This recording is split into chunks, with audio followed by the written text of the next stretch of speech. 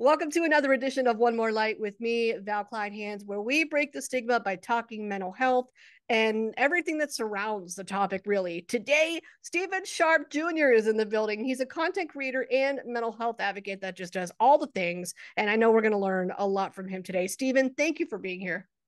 Thank you. Thank you for having me. What is the story of your mental health journey?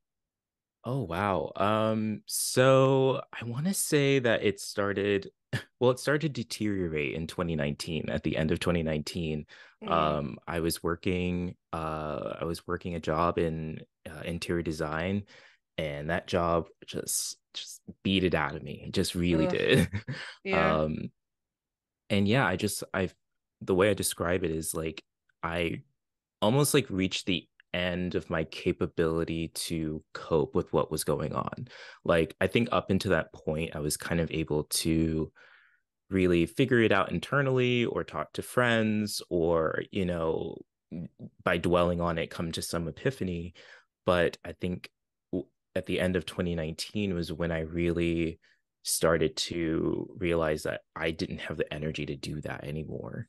Mm. Um, so yeah, I started to look for a therapist, and then COVID happened. Oh, And that kind of that kind of led me into talking about my mental health on my social media platform.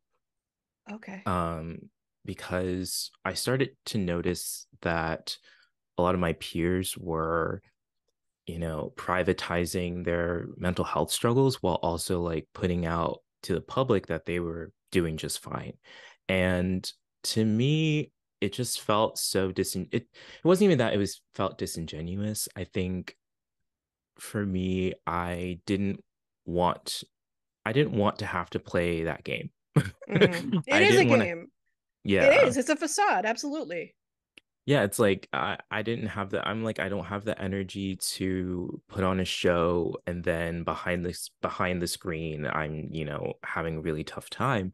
Especially since like my work is so tied to, who I am as a creator, my ability to like show up and, bring that energy. Yeah. But yeah, I guess it's from there, it's just kind of blossomed and it's grown. And my community of people, like, they really hold space for what I bring. And they, the stuff that I talk about is very very much things that I've learned through experience or learned through study.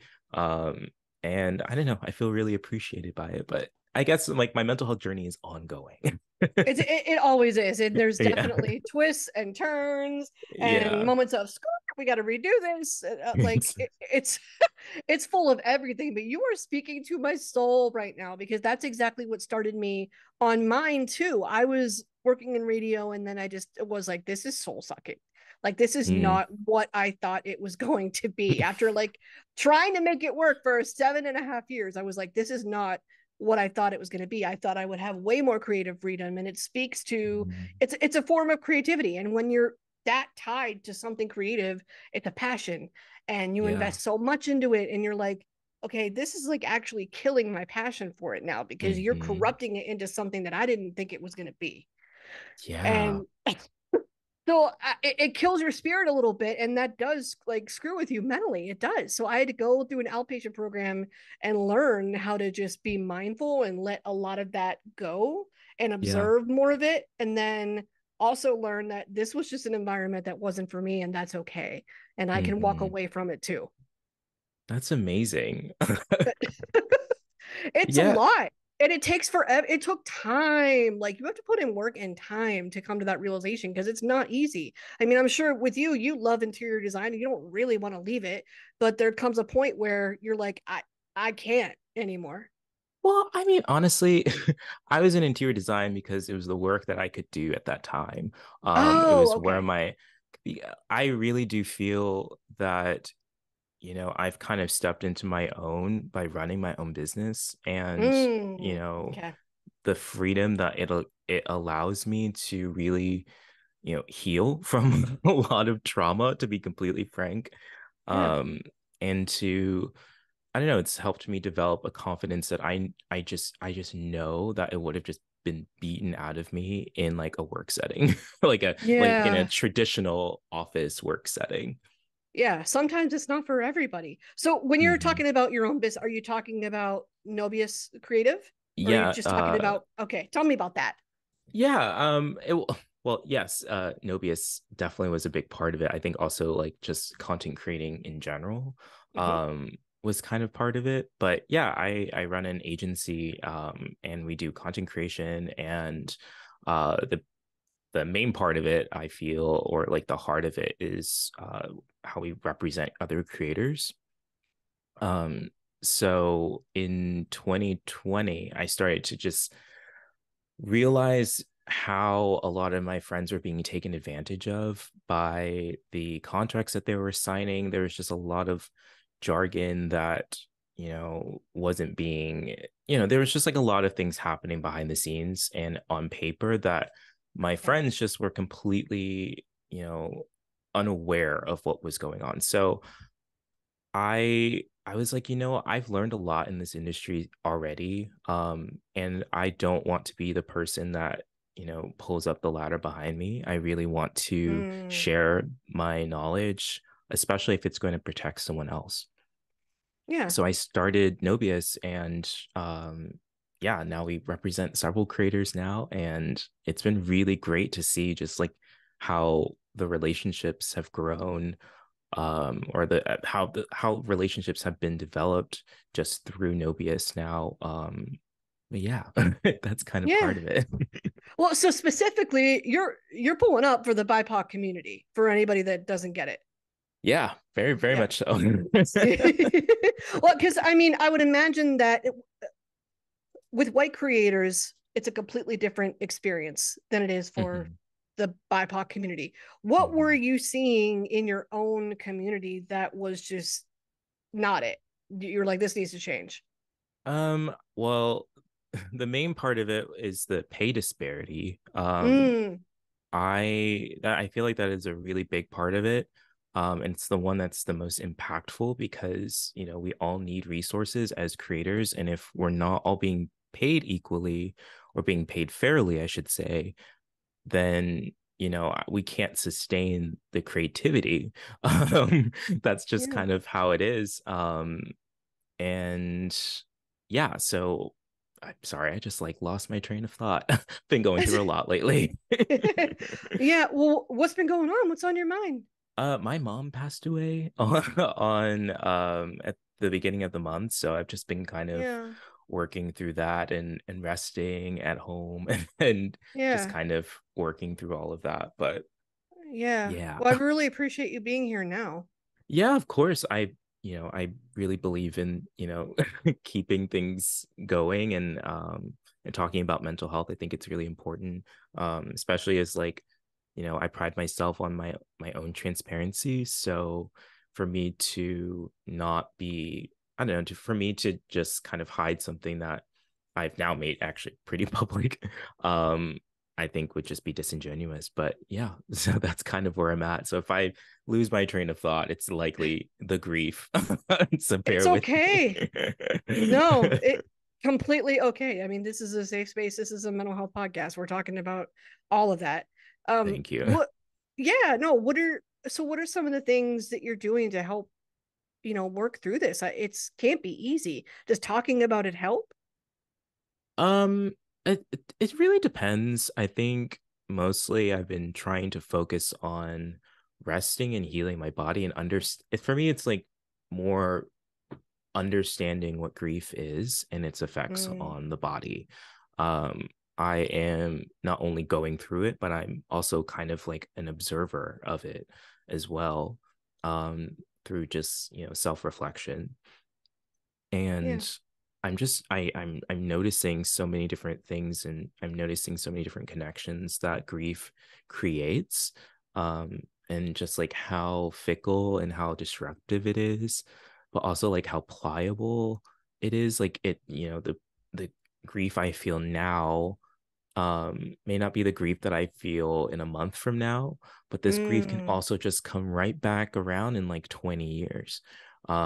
And just like talking through to people about grief, um people who've lost other parents and hearing their stories about like, it's 20 or 30 years later, and they're just like, it sometimes feels like it's like just happened.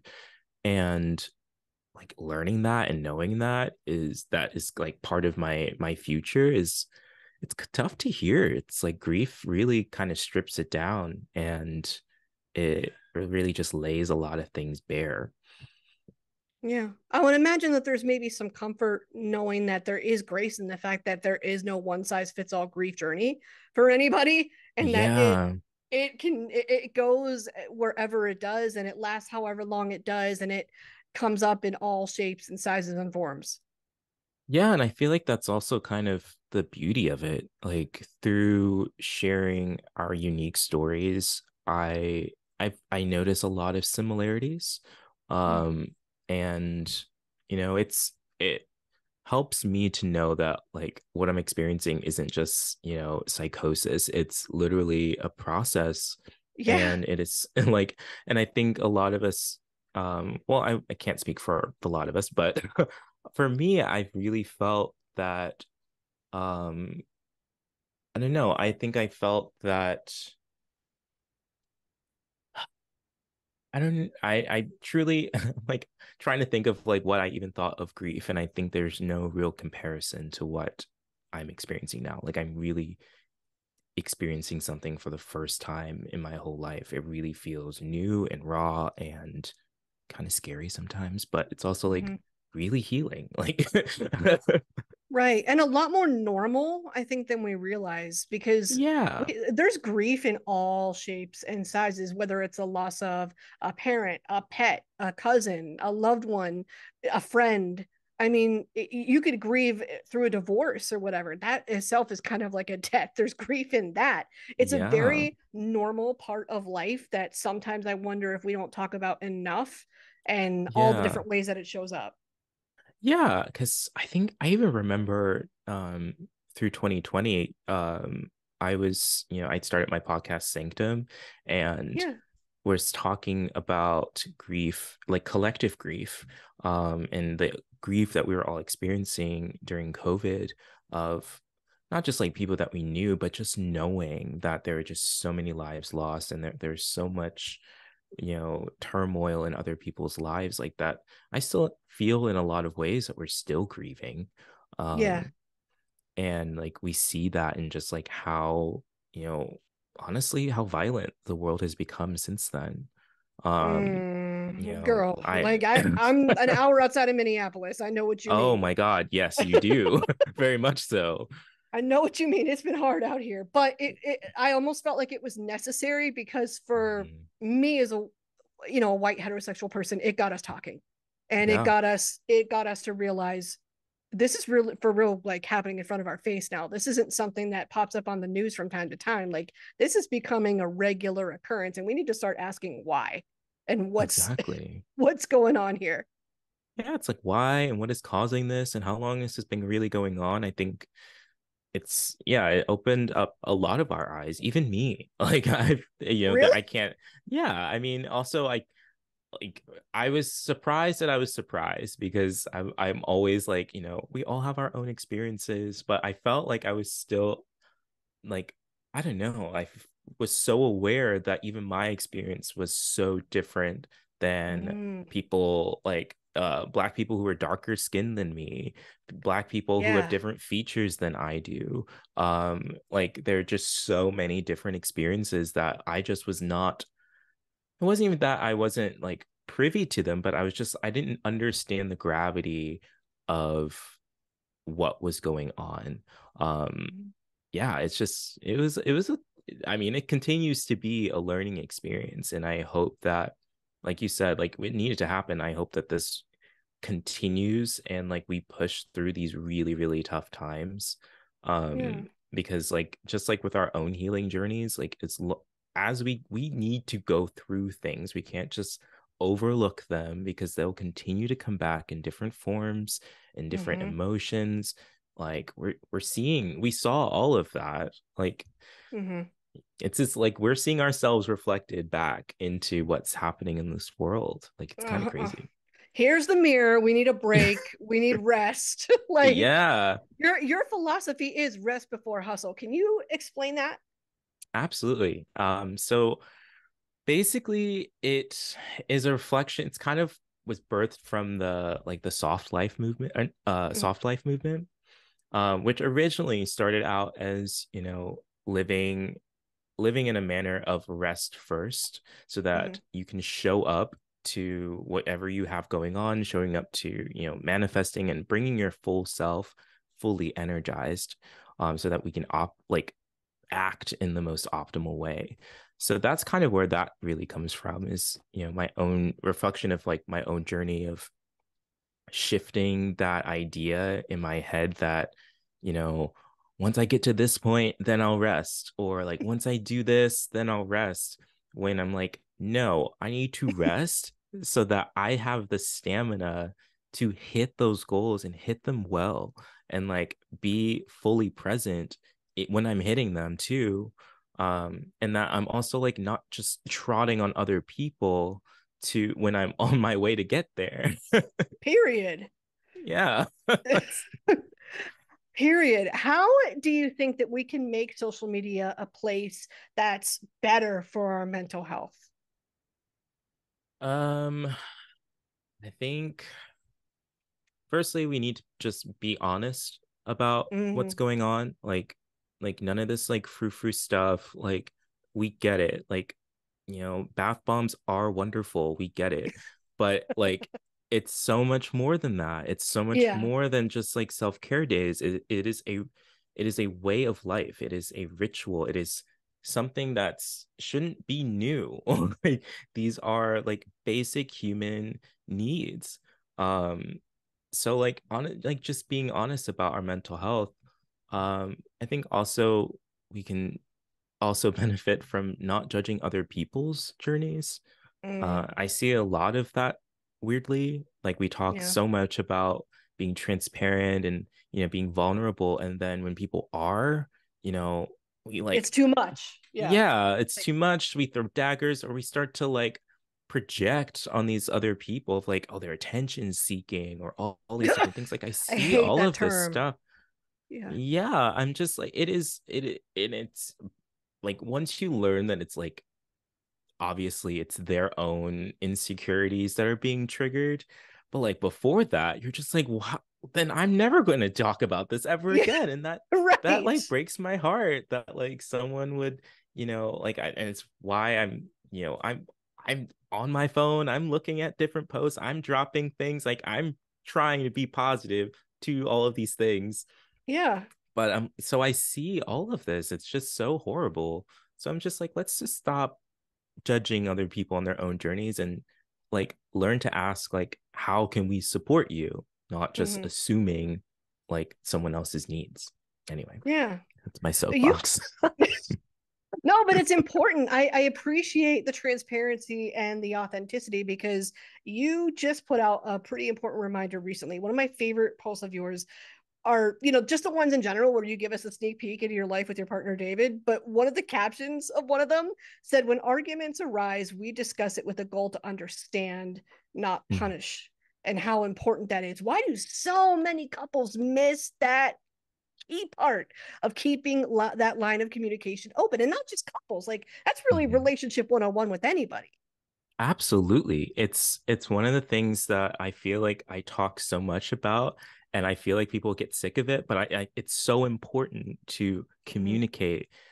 And, you know, for me, I'm just like, what was one of the hindrances for me when I was communicating, especially in my relationship with David, was thinking that um thinking that he would judge me, or thinking that he Yeah. would like um do something to me, or not honor what I would bring to the table. And I really had to like retrain my brain to be like, okay, this is a person that you trust. You can communicate to him, and you can Yeah. just have, if even if it's a tough thing, like have the conversation now. Don't internalize it, because, if you internalize it, it's going to come out some way. Oh And it yeah. usually comes out in like these little jabs and these little remarks. But if you're like one of the things we did was establish communication early on. Mm, Even like as we were friends, like way before we even got together, like as yes. friends, we're just like, let's just like, like it was more just like, hey, like I trust you, you trust me, like we can be honest and vulnerable with each other. Um, but it was always just like, hey, like if there's something I did to you, please just let me know. We can talk about it. Hmm. And yeah, and like even in friendships, like I've started to, be a lot more open with my friends of like, hey, this thing that you did not like it. And Mm. I need you to know that. And I need you to understand like what I need going forward from our communication. And like, honestly, sometimes it does not go well.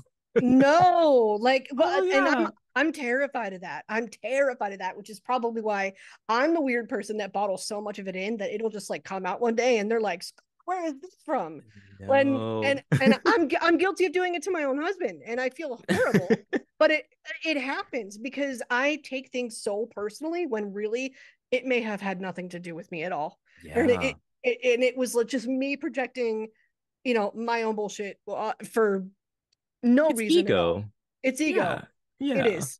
It's all ego. Like once you like realize and you can spot your ego. Like Mm. I know like when I'm talking, I'll be like, wait 1 second. Yeah. I'm putting myself Check. into Check. yeah, I'm like, Yeah. wait, I'm putting my ego before in this conversation and like I need to take a step back and I need to reevaluate Yeah. because there's in order to have healthy communication, we need to set aside our egos. Not everything is about us. Like Right. let's listen to understand. Yeah. Let's listen to understand what that other person's going through, to empathize, to trust them and believe them in Right. their experiences. Like I don't think that that's I mean, maybe it's just me, but I'm like, I don't feel like that's very hard to do. Like, No. you literally just have to open your ears. Like, you don't have to say anything or think about anything. You just have to listen and like Hmm. process what they're saying. Yeah. Sometimes my husband has to stop me when I'm in the middle of that middle cycle, and he'll be like, "I'm your husband. You can trust me." And then I David had to go, do that to me. "Oh my god, He why was are we like, like in the same I'm your relationship?" partner. Like I'm not going anywhere. He's in the other corner laughing at me too because he knows it's the damn truth. He's Yeah. like, but it's Hilarious. but it's so true. And I'm like, oh God, if I came from that space to begin with, we could have avoided all of that.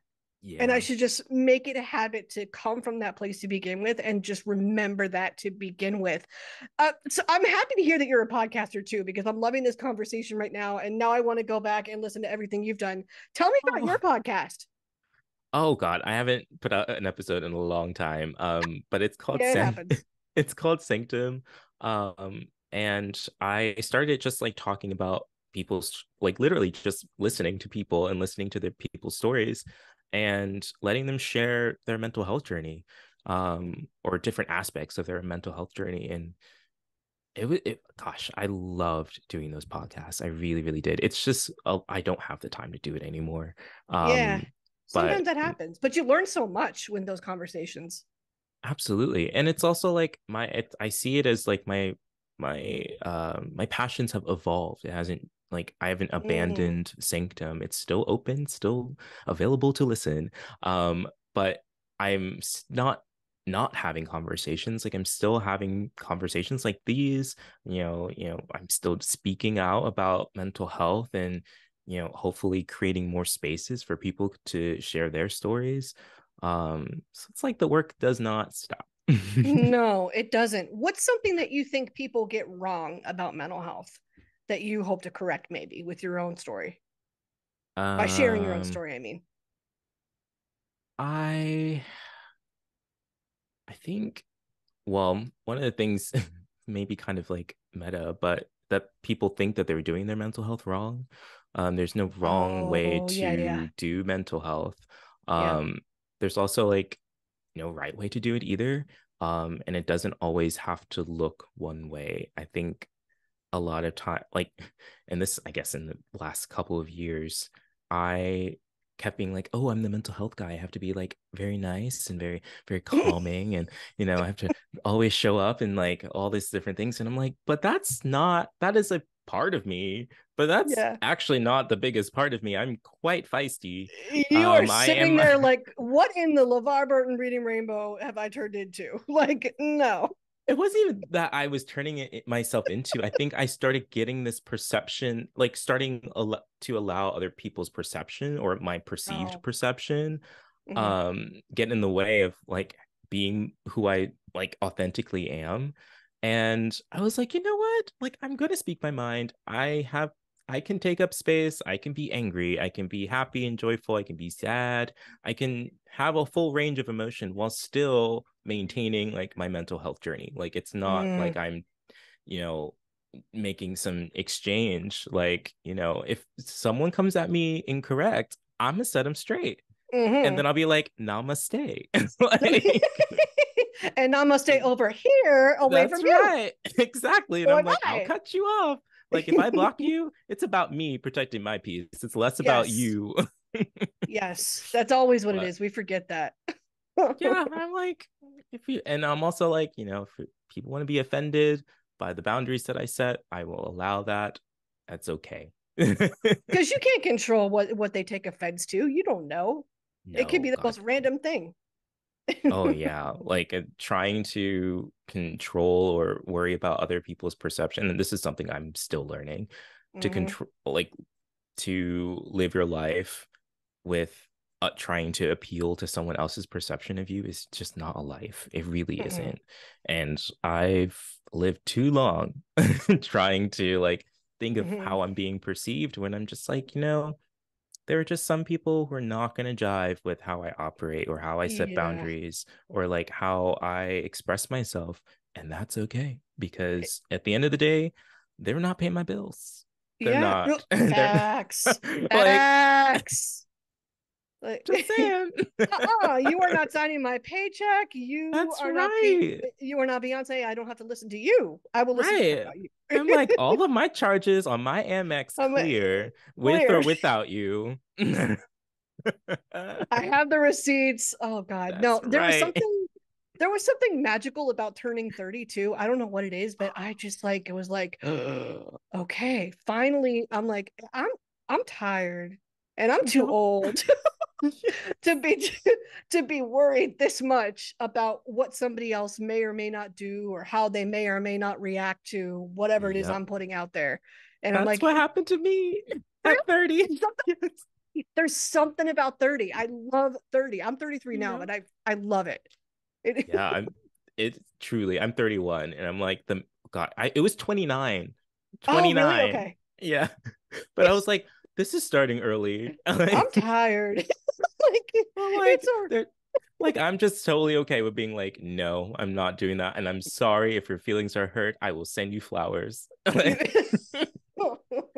Like, I will apologize, but I'm not doing that. I'm not no. going there. I'm not eating any of this food. I'm not going here. I'm no.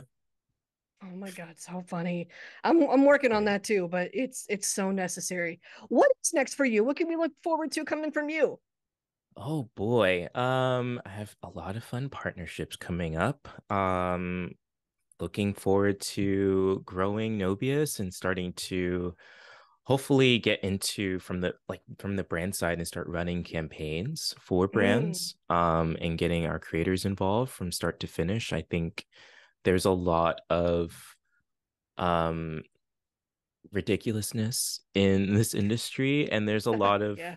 and it's just like it's all just like bullshit and it's all people just trying to appeal to other people's egos Mm, and that just like shotguns efficiency and I pride myself on being very efficient, so I'm like I literally look at like these social media campaigns that are run like for influencers and I'm just like I yeah. could run this campaign and it would be so much more effective because I would go in with a make them I'll go in and make them make a plan and put it into place. I'll implement the shit out of it Yeah. and then turn over the results. I'm like, I can do this job. Just like get in my inbox. So Yeah. that's basically what I'm Let's doing. go. Let's go. It's time to go. It's time to do work. Yeah, I gotta hype myself up. I gotta go. Like it just gives me hype. Yeah, no, we all need that. I get that. And I'm so excited to see what happens next. And I want to thank you so much for your time. Thank you for being here. Thank you for having me. Thank you so much.